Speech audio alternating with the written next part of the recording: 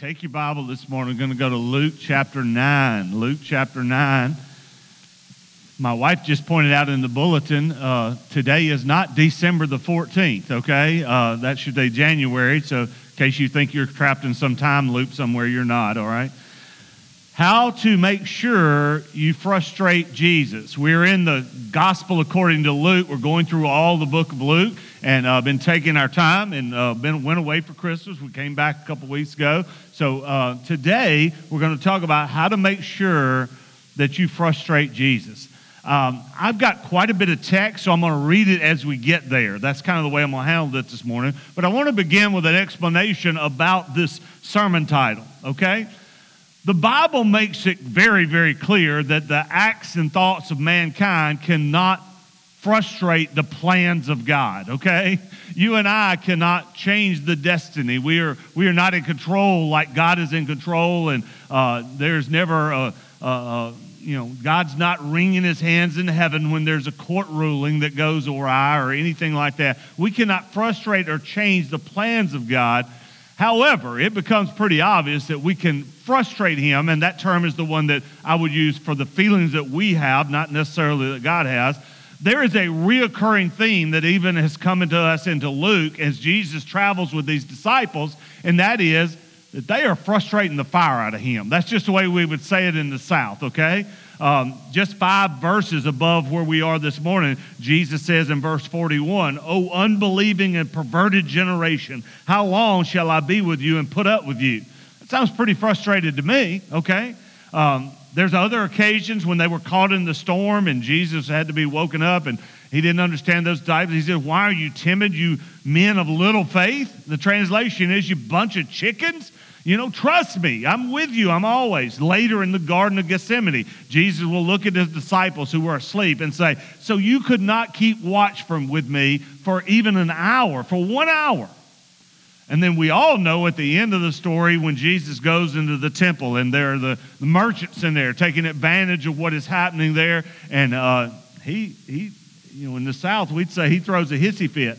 He said, Jesus entered the temple and cast out all those who were buying and selling in the temple, overturned the tables of the money changers and the seats of those who were selling doves. In the South, we'd say, he's ticked off, okay? He's ticked off. Now, do you understand then where I'm going with this sermon title? Jesus and the plans of God are not frustrated, but we do things that get in the way. So that's why we're going to break this text down today. I'm going to talk to you about 4 ways that you can be sure that you can frustrate Jesus, okay? Number 1, go ahead and put it and then we'll read, okay? Make a case for how wonderful you are. Make a case for how wonderful you are, and you'll be sure to frustrate the Lord. Verse 46, same verses we read last week, but I'm not going to preach it in the same way. And an argument arose among them as to which of them might be greatest. But Jesus, knowing what they were thinking in their heart, took a child and stood him by his side and said to them, "Whoever receives this child in my name receives me, and whoever receives me receives him who sent me. For he who is least among you, this is the one who is great." We spent a whole sermon last week talking about only children go to heaven. Only children go to heaven. In other words, if you do not have a childlike attitude, one of faith and trust and complete dependence, then you don't go to heaven. Jesus is talking about this attitude, and the point is that I'm making is this attitude behind this argument. These guys are thinking too much of themselves. That's exactly what is wrong. We live in a generation, and we're all caught up in it, that are so focused and spend so much energy on what other folks think about them. It amazes me the things that people will put on social media to try to prop themselves up. I came across something, and it is so true because I'm of a certain age now. We'll just say it like that. In our 20s, we worry about what others think of us. In our 40s, we say we don't care what they think about us. And in our 60s, we realize they weren't thinking about us all along, right? Because everybody has their own life to live. And listen to me. C.S. Lewis said this: "The essential vice, the utmost evil, is pride. Unchastity, anger, greed, drunkenness, and all that are mere flea bites in comparison. It was through pride that the devil became the devil. Pride leads us to every other vice. It is the complete anti-God state of mind." Let that sink in. Pride is the complete anti-God state of mind. Satan's chief sin is pride. It filled his heart. It consumed him. He thought about God and he could not imagine being less powerful or less important or less appreciated than God was. So he says, I will raise myself up. I will become like the Most High. And that attitude, that pride positioned him in eternal animosity against God. And it will do the same thing to you.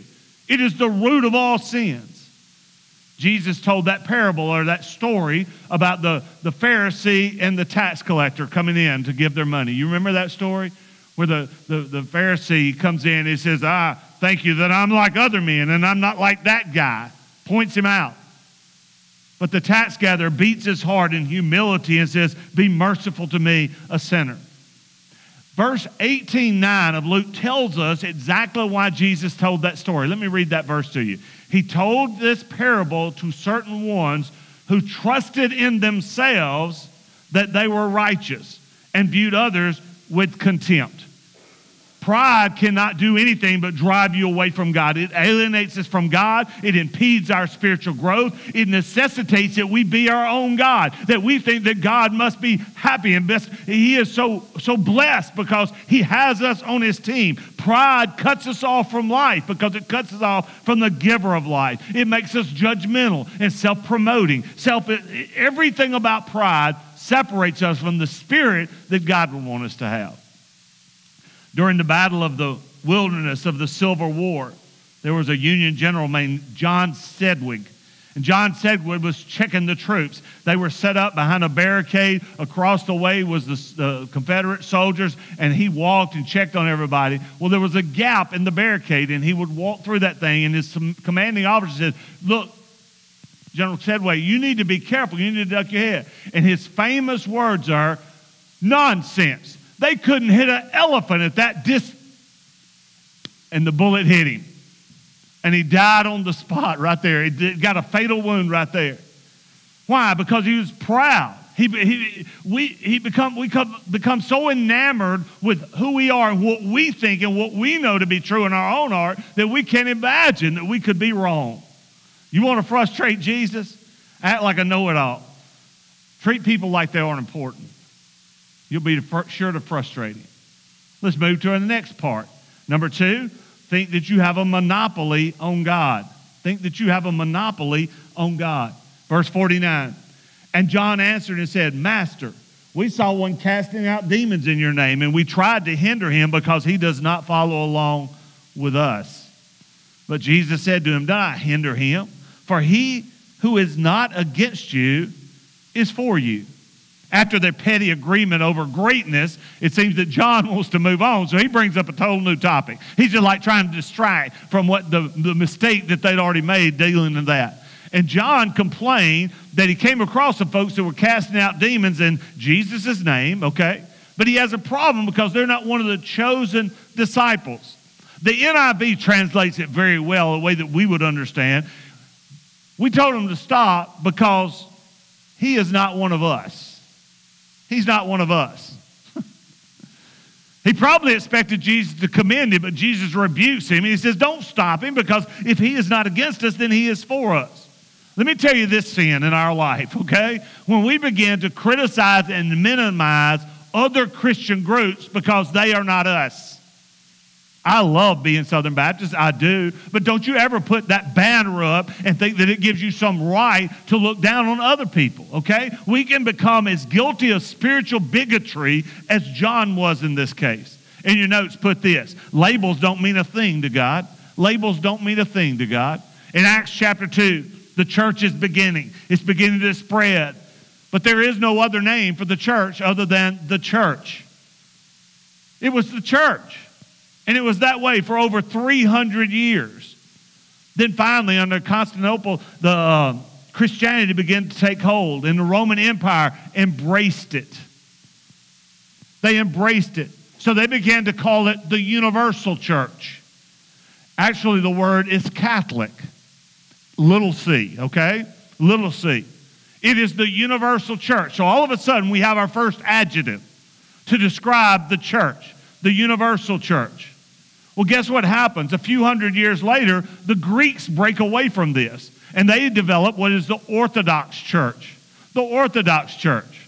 And they had problems with the church, and the universal church, the Catholic church. Well, when the Greeks break away, then the Romans say, well, we're going to put our name on the front of this one, so it became the Roman Catholic Church.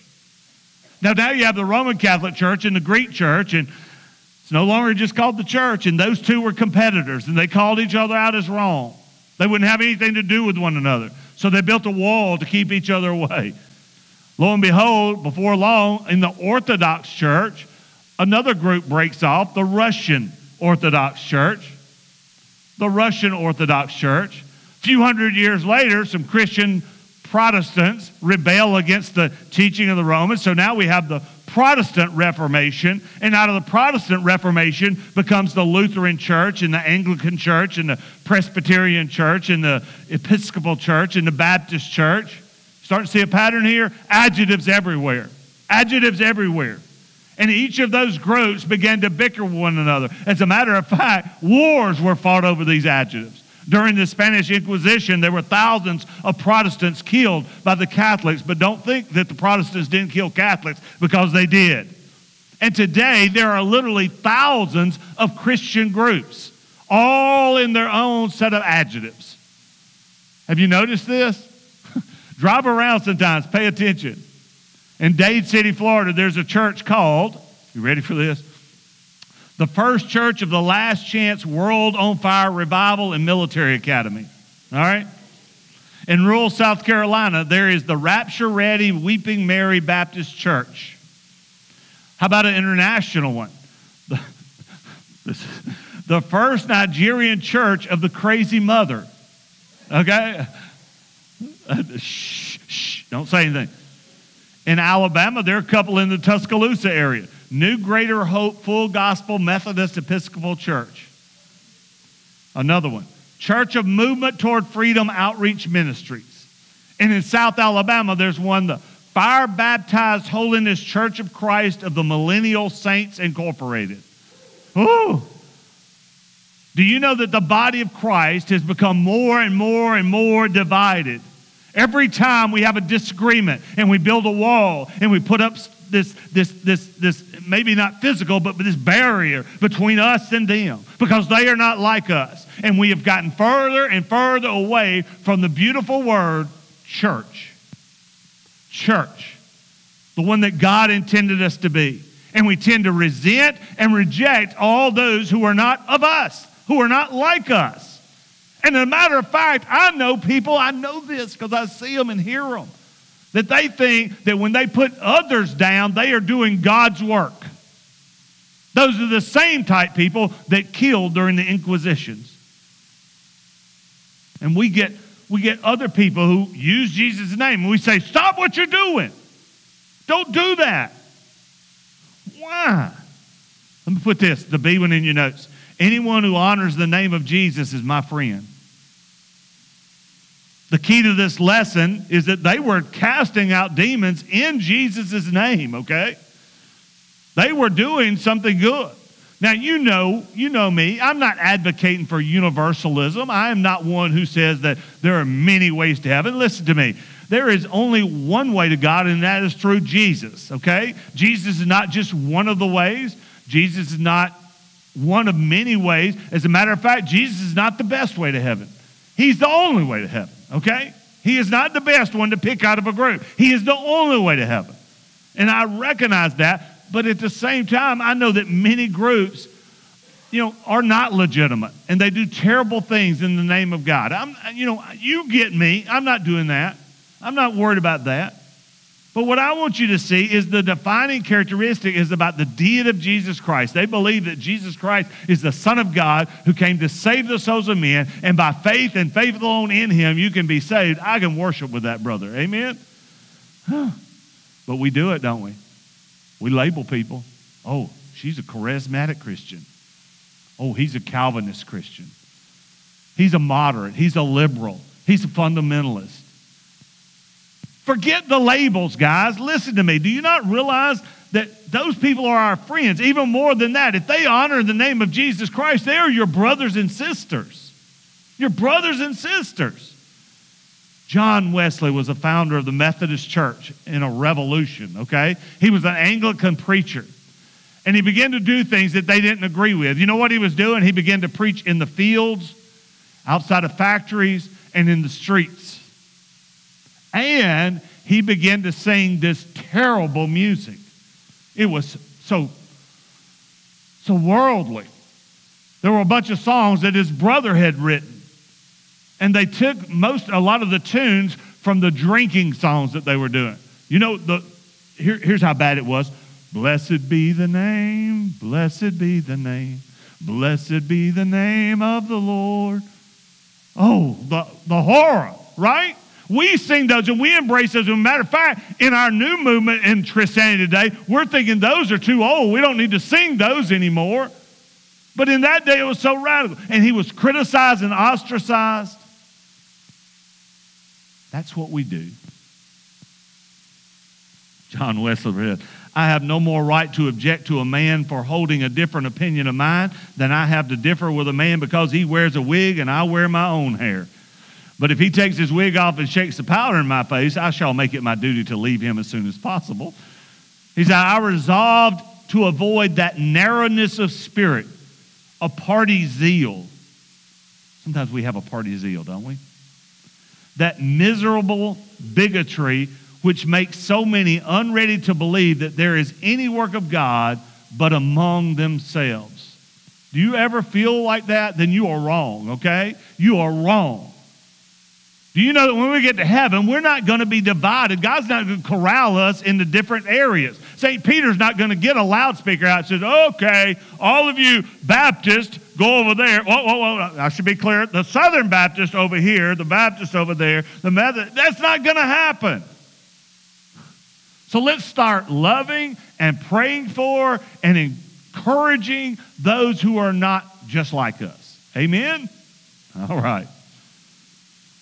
Number 3, you want to frustrate Jesus? Be insensitive and mean-spirited. The insensitive is, and we talked about this some, they just don't get Jesus' plan, okay? They don't get his goal. And it came about, verse 51, and it came about when the days were approaching for his ascension that he resolutely set his face to go to Jerusalem. He set his face toward Jerusalem. And I truly believe that that is there because of all the things that just come before it. There is so much noise around Jesus. Fighting for greatness. Let's get rid of the children. Let's, kick these folks out. All this noise happening around him. And Jesus focuses on what he is there for. Put in your A here. The disciples were insensitive to Jesus' goal. They were insensitive to Jesus' goal. That word where it says he resolutely set out, he steadfastly set his face. It is a word picture, if you will, of a man leaning into a storm trying to walk. That is the idea. Do you understand? You got to keep your nose up. You got to lean into it to walk. A hurricane. Jesus is headed toward Jerusalem in a hurricane-type environment. Everything, the pressures of hell are pushing against him. Satan is using everything possible to distract him and to make sure nobody understands what's going on here. It is a hurricane of opposition, and he knows what awaits him in Jerusalem. But he sets his face. He knows that he will be betrayed by one disciple. He will be denied by another disciple, and he will be forsaken by all of them. But he set his face. He knows that he's going to be arrested and falsely accused, but he had his mind on his purpose. He knows that he's going to be beaten and bloodied, but he did not forget why he was going. He knew his flesh would be ripped from his back with that whip, but he did not turn around. He knew what awaited him with a heavy cross beam on his back as he walked to the hill to his death, but he took every step as he was told to do. He knew that shame and disgrace would come upon him. He knew that everybody was going to flee from him. And he knew on that cross that he would become sin. And when he became sin for all of mankind, that the Father would abandon him. He would forsake him. But he kept going. But he also knew that 3 days later, He's going to bust out of that tomb. Amen. And he knew that he would ascend to the Father and be back. That is why he kept on going. Hallelujah. Amen. Jesus is a man on a mission, a person with a purpose, and he did not let anything get in the way of that. The disciples, however, harbored a nasty attitude. That's the next one. The B one. Let's pick it up. More noise. And he sent messengers on ahead of him. And they went and entered a village of the Samaritans to make arrangements for him. And they did not receive him because he was journeying with his face toward Jerusalem.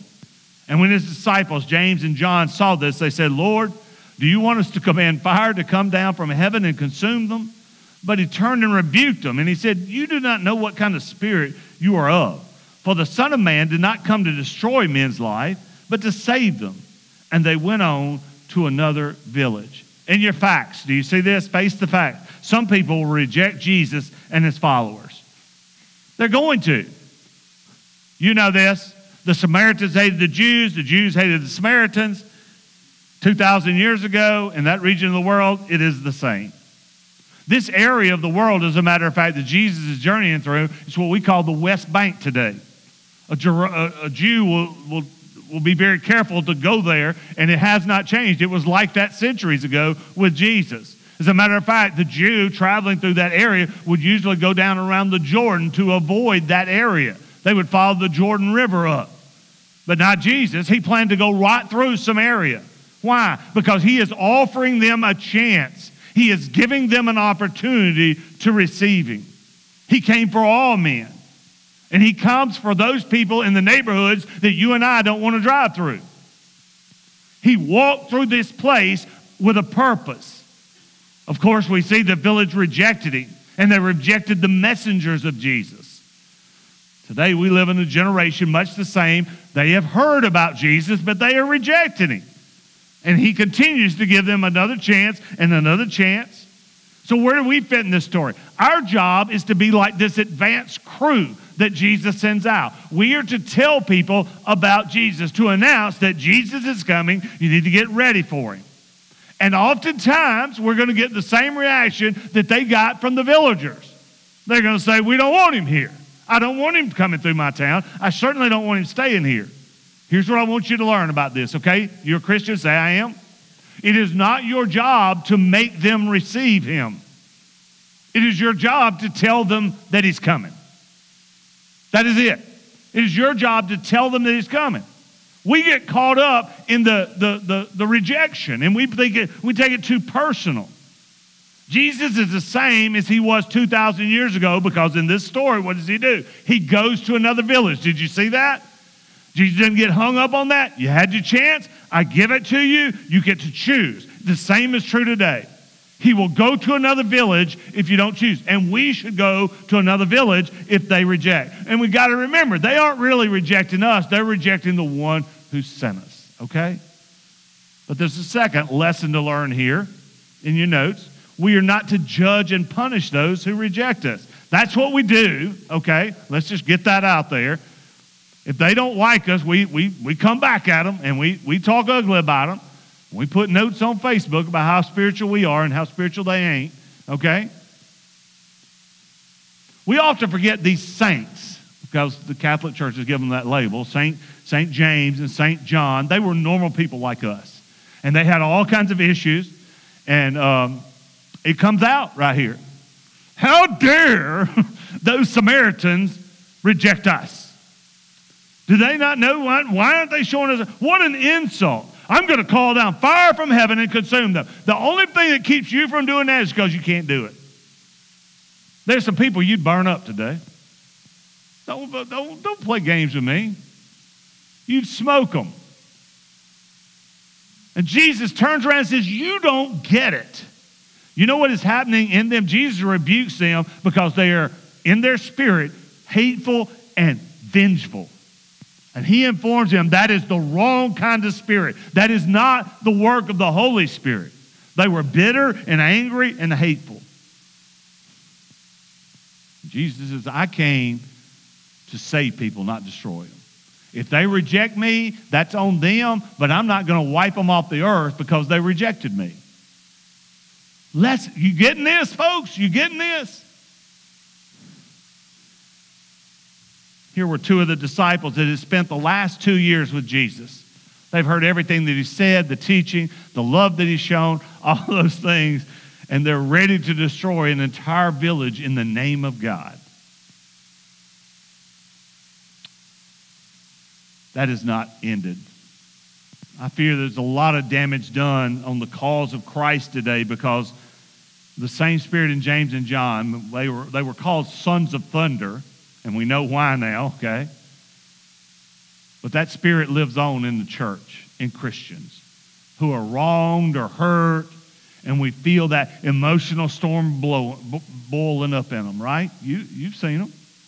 And there's a flash of lightning and anger rises up, and there's that verbal rumble of thunder. They are the same thing. That terrible fire is bestowed on somebody else. You listen to me and you listen to me good. It is not our job to judge and punish those who don't follow along with us. Not our job. Even when we're insulted, even when God is insulted, Jesus is the one insulted here. Listen to me. God will take care of that, okay? God will take care of that. He will judge them perfectly. Vengeance is mine, saith the Lord. We live in a generation that's just angry, okay? We have road rage and run people off the road. We have air rage where passengers are going off on stewardess and stewardesses. We have even fan rage where these parents are going out on the field and their children are out there and they're picking fights with a fit. What is going on? We're a generation of rageaholics. And the Bible warns about that because it calls it that you will develop a spirit of bitterness, that unresolved anger in you, and that root of bitter. You become angry, you become bitter, till you want to hurt somebody. I bet most of you have heard this story, but I heard about a Sunday school teacher who was trying to get his point across to a Sunday school class, so he took a white poster board and he put it up in the classroom, big white poster board, put it up on the wall. And when the kids come in, what's up with that? He said, well, what we're going to do today, he says, we're going to draw a picture of whoever you don't like. And we're going to let you throw darts at it. So they did. One girl had just broken up with her boyfriend. So she drew a picture of that woman who had stolen him. Another one did of his little brother. Another one did of some kid at school that he felt was doing wrong. So they were having a time, man. It's the best class they ever had. Throwing those darts. And it was about time to get through. They didn't want to quit. It was tearing it up. And the teacher finally said, we got to stop. You know what happens, right? He takes the poster board down and turns it around. And on the backside is the image of Jesus. And it had an inscription across the bottom. And so much as you have done this to the least of my brothers and sisters, you've done it to me. We throw darts sometimes and we cause damage. And Jesus says, that's just like you're reacting to me. That's strong, isn't it? Number 4, you give excuses why you can't follow Jesus, okay? Give excuses. We're talking about why you frustrate Jesus. I've been thinking about having a no excuse Sunday. You read this? To make it possible for everyone to attend church next Sunday, we're going to have a special no excuse Sunday. Cots will be placed in the foyers who say, Sunday is my only day to sleep in. There will be a special section with lounge chairs for those who feel that our pews are too hard. Eye drops will be available for those with tired eyes from watching TV late Saturday night. We will have steel helmets for those who say the roof will cave in if I ever come to church. Blankets will be furnished for those who think the church is too cold, and fans for those who think the church is too hot. God, I live in that every week. Scorecards will be available for those who wish to list the hypocrites present. Relatives and friends will be in attendance for those who can't go to church and cook dinner too. We will distribute stamp out stewardship buttons for those who feel that the church is always asking for money. One section will be devoted to trees and grass for those who seek God in nature. Doctors and nurses will be in attendance for those who plan to be sick on Sunday. The sanctuary will be decorated with both Christmas poinsettias and Easter lilies for those who've never seen the church without them. And finally, we will provide hearing aids for those who can't hear the preacher and cotton for those who can hear the preacher. All right? We are full of excuses all the time. The theme of Luke chapter 9 is discipleship. If you go back and look at verse 23, Jesus said, if anyone wishes to come after me, let him deny himself, take up his cross daily, and follow me. This text ends with 3 potential disciples. People who come before him and say they're going to follow him. So let's look at these 3 and see how they deal with this. The first one is, following Jesus must have priority over your possessions. Following Jesus must have priority over your possessions. Verse 57, and as they were going along the road, someone said to him, I will follow you wherever you go. Jesus said to him, the foxes have holes and the birds of the air have nests, but the Son of Man has nowhere to lay his head. Everywhere Jesus went, he told people to follow him. Follow me, follow me. This first potential, he sounded pretty excited, right? I will follow you anywhere. But Jesus has an ability to see beyond words and to see your heart. I remind you of that all the time. And he knew this man had not considered the cost of discipleship. He said, you say you want to follow me, but in today's terms, he describes that he's pretty much a homeless man. He has nowhere to lay his head. He doesn't check into inns. And here is a man obviously attached to those things, or Jesus wouldn't have went there with him. Here's the thing he wants him to leave his comfort zone. And he knows this man is not willing to do that. There's a danger in this message from Jesus, that we get too attached to our stuff. If you are a true follower, you put more value in your heavenly home than your earthly stuff, okay? Than where you hang your hat. We hold on to our possessions too tightly. God is preaching to me right this. I got stuff that I'm holding on to. Have you seen those commercials? What are the commercials where you're becoming your parents, right? Right? Where the one walks up there and he's got the molding. He said, I'm saving this molding. That's me, okay? I got some wood out there I'm saving for, I'm feeding termites is what I'm doing. We do that. That's what Jesus says. He says, you need to measure this call. You need to make sure that the kingdom of God is above your possessions. Doesn't stop there. Number 2, following Jesus must have priority over your plans. Over your plans. The second disciple seems to have a legitimate excuse. He wants to be excused to bury his father. Verse 59. And another said to him, and he said to another, follow me. But he said, permit me first to go and bury my father. But he said to him, allow the dead to bury their own dead, but as for you, go and proclaim everywhere the kingdom of God. On the surface, this sounds kind of harsh and uncaring, doesn't it, by Jesus? This guy says, let me go bury my dad. Jesus says, you don't need to bury your dad. It's something you don't understand here. First of all, Jesus is not implying that we shouldn't take care of our family. This guy would not have been here in this setting had his father died. The Jewish law said you needed to get him buried within 24 hours. They didn't embalm like the Egyptians or other people. You had to get him buried. So if his father was indeed dead, he wouldn't have been here. He would be about the business because the Jewish burial customs said 24 hours. So this guy's dad is not dead. You say, well, what's going on here? Bible scholars totally agree on this. When he says, first I must bury my father, he is speaking to the responsibility, the duty of the firstborn son. It is the firstborn's responsibility to take care of that and to stay at home until his dad died. That's what Jesus is saying. This guy, it is with certainty, this guy's dad is alive. You know what he was telling Jesus? I'll follow you one day. One day. See, I got these plans in order and I'm not willing to deviate from my plans. I'm not willing to allow anything to get in the way. And Jesus says to him, let the dead bury the dead. What he says, let the spiritually dead bury the physically dead. He says, you are letting your plans get in the way of this. He's the first spiritual procrastinator in the Bible, okay? Are you a spiritual procrastinator?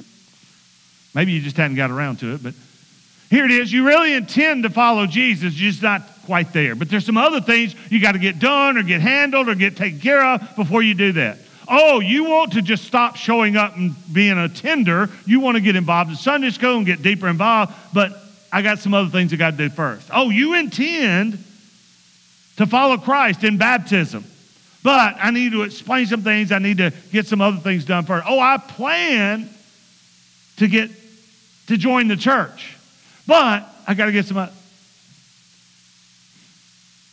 For every potential disciple who is trying to finish their own plans first, let me give you a word of warning. You will run out of days before you run out of intentions. Jesus said, follow me. Every time Jesus made that call, it was expected for them to do it now, right now. Do it now. Not wait after 12 verses of the invitation hymn, oh come, oh come. Jesus looked at them and said, follow me. And you had to make a decision because he was turning and walking away. There's a third potential disciple here. Following Jesus must have priority over your past. Verse 61, and another also said, I will follow you, Lord, but first permit me to say goodbye to those at home. But Jesus said to him, no one after putting his hand to the plow and looking back is fit for the kingdom of God. Again, seems reasonable. He wanted to go back and tell everybody goodbye, his family and his friends. Again, Jesus sees beyond words, and he knows what this guy is seeking his family's approval. I want to go back and make sure it's okay with Mama. I guarantee you when he goes back home, everybody in that house is not going to say, oh, that's great, that's wonderful. Some of you, when you got saved, some of you to this day, because you're at church today, because you follow the Lord, some of your family thinks you're a little nuts. Some of your family give you a hard time. They think you're a little too zealous about all that.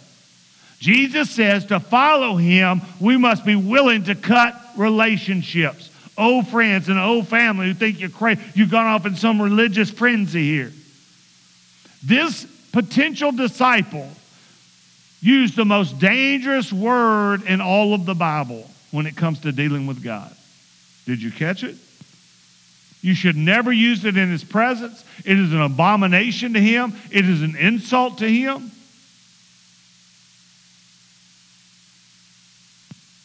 It's the word but. I preached a sermon one time. I need to re-preach it sometime. The title of it was, You Sure Do Have a Big Butt. Okay? You sure do have a big butt. This man said, I will follow you, but. God, I will follow you, but. That's the heaviest but you will ever see. Because it does not matter what is said after that, because that word but cancels it all out. You've been handing Jesus some excuses, okay? I love David Ring. You ever seen him? He's the guy with cerebral palsy. He's evangelist with cerebral palsy. He says, I've got cerebral palsy. What's your excuse? You can always find an excuse. You can always find one. You can always. Jesus says, do not look back or you're not fit for the kingdom of heaven. We used to plant a big garden at our house. We weren't farmers. We didn't have a farm. But my grandfather planted about, 10 acres. It was way too much to us.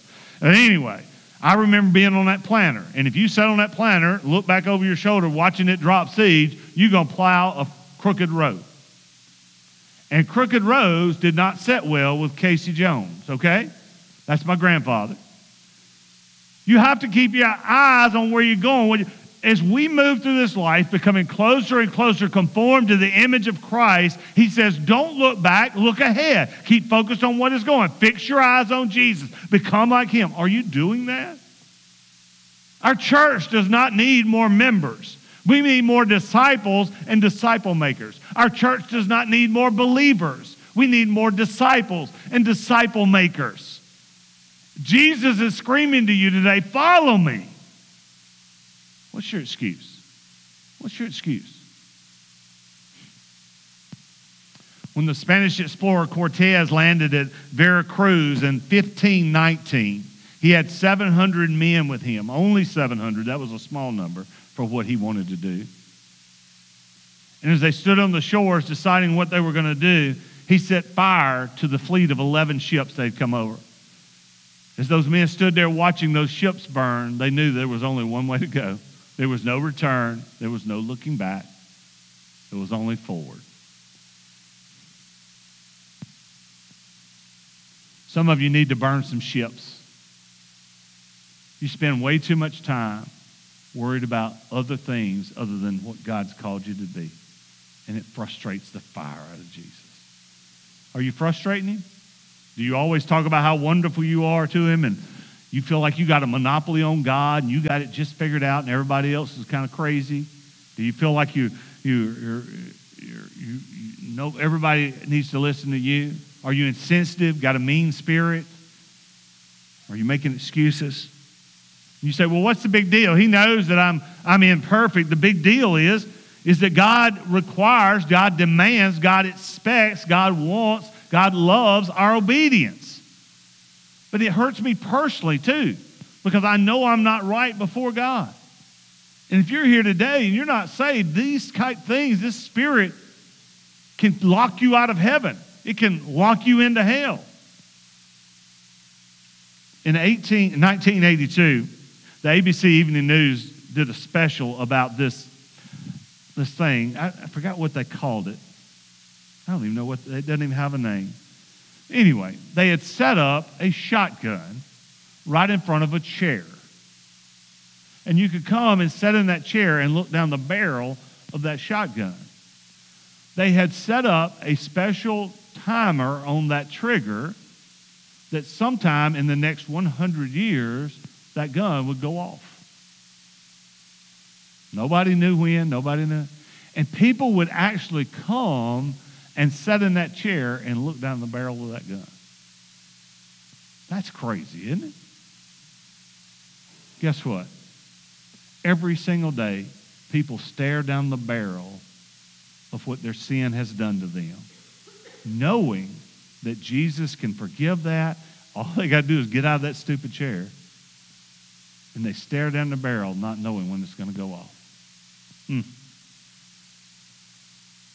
How foolhardy are you today?